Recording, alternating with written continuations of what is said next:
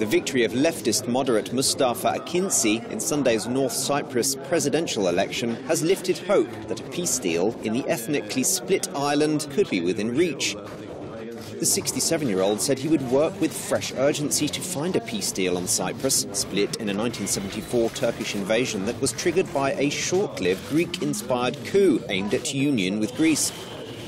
Peace talks were suspended last October when Greek Cypriots walked out of the process in a row with Turkey over natural gas exploration off the island. Reunification talks have limped on for years, leaving Turkish Cypriots in political isolation and tens of thousands of Cypriots on both sides internally displaced.